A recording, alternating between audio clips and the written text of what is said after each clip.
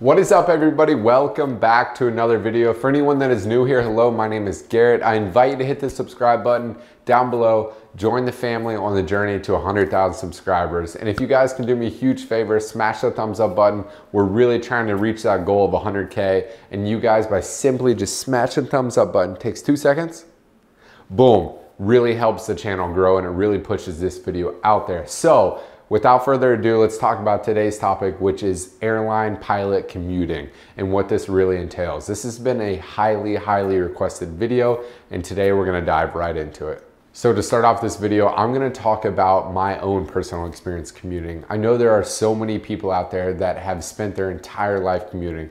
I don't know how they do it, but they have. I know, like my father, for instance, he commuted for over 10 years, which is insane.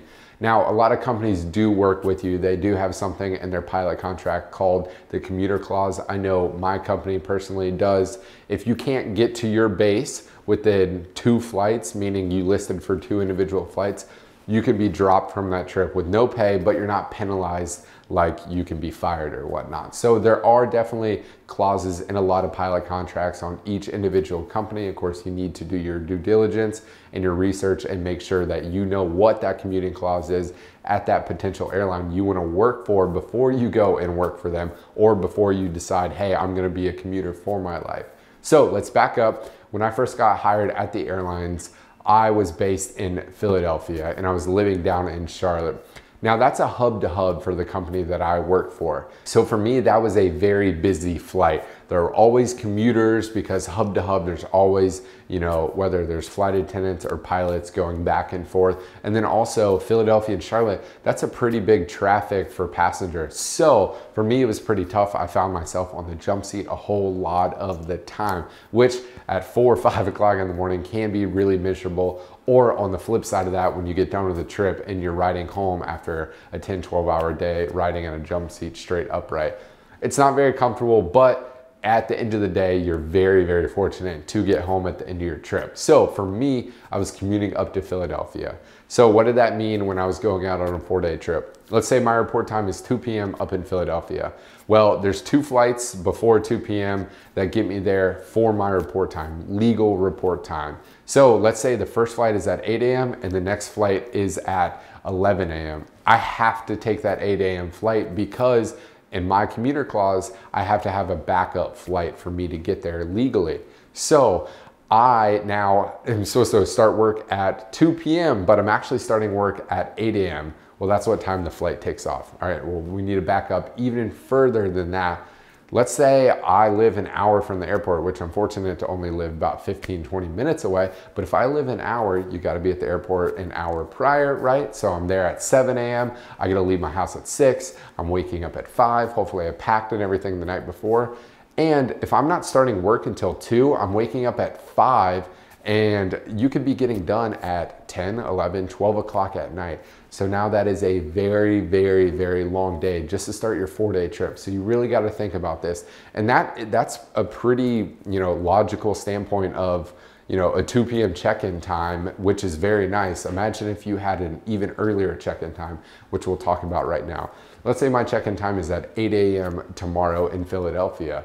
Well, I can't get there with 2 flights before 8 a.m. So what do I have to do? I have to leave today. So what does that mean? That takes time away from my family, being at home, getting stuff done around the house. And that's basically taking a day off away from me. Let's say I only had 2 days off between trips. Well, now I only have 1 day off because I'm commuting up to Philadelphia the day prior because I can't get there with 2 flights prior at 8 a.m. tomorrow. So I'm spending the night in Philadelphia. Now, some companies do have commuter hotel rooms, which they are working with you a lot of the time, but they only give you 1 or 2 a month at most companies. And for me, as a commuter at the time, I was burning those up really quickly. So now hotel rooms are coming out of my back pocket. So anywhere from $50 to $100 a night is what you're spending for a cheap hotel.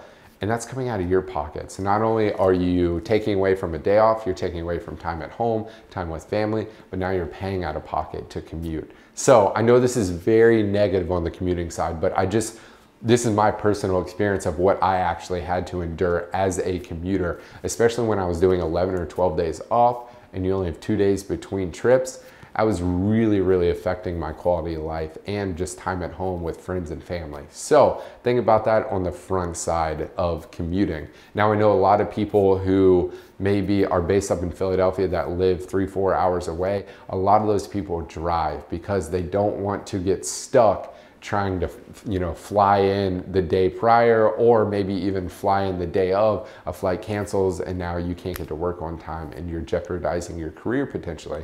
And on the flip side of that, of getting home on the back end of your trip. So that's what we're going to talk about next. But before we talk about the back end of a trip, I do want to give a shout out to our sponsor, Skillshare. Skillshare is an online community with thousands of different classes on so many different topics. Something I personally use Skillshare for is figuring out how to edit YouTube videos. I was so bad at it before and I had no idea what I was doing until I finally found Skillshare. This was something I really struggled with. I couldn't figure out how to, get around the platform of Adobe Premiere Pro.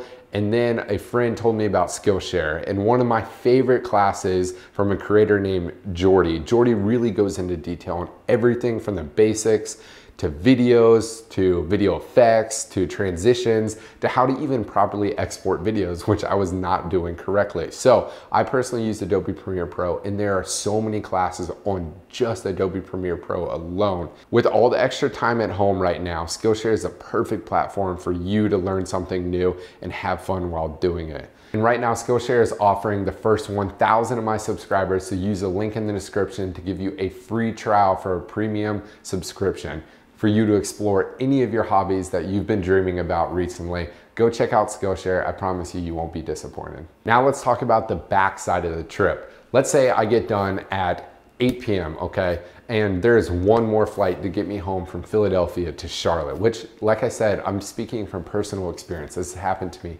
time after time after time.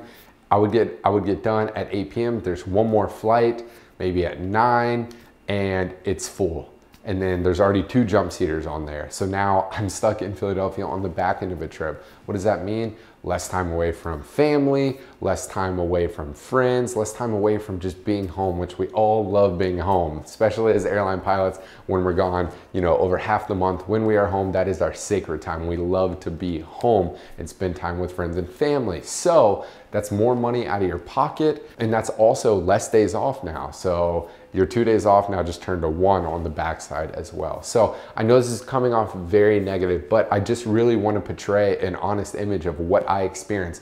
Now, not everyone experiences this at all, I promise you. Now, a lot of people have an amazing commuting career, but me personally, I value my time at home, and commuting definitely takes away from it. Let's say you get there the day of, that's still, you're getting up at 5 a.m., you're leaving your house at 6, you don't have to work at 2. That's half a day if you lived in base where you could spend at home doing so many things like today. In fact, I am filming this video on Sunday, and I actually am reporting at the airport in 2 hours from now. But if I was commuting and I had to go up to Philadelphia today, I wouldn't have been able to film this video. So I'm very fortunate to have my base. If you guys want to learn more about how to not commute and how to live in base, let me know in the comments down below about how you actually get bases. Does an airline pick them? Do you have to bid for them? I'd love to go more in depth about it. And if you guys really are intrigued with aviation and it's a passion of yours and you want to grow your aviation knowledge and you want to explore and network within the aviation community, consider checking out Flyt Circle. It'll also be linked in the description below. It's an aviation community I've developed, and we're already having so much fun just in the first week. That'll give you that one-on-one experience so you can talk to me personally. So I hope you guys enjoyed this video. If you did, please smash the thumbs up button. I'll give you 2 more seconds. Okay, cool. Make sure you're subscribed, and until next time, peace.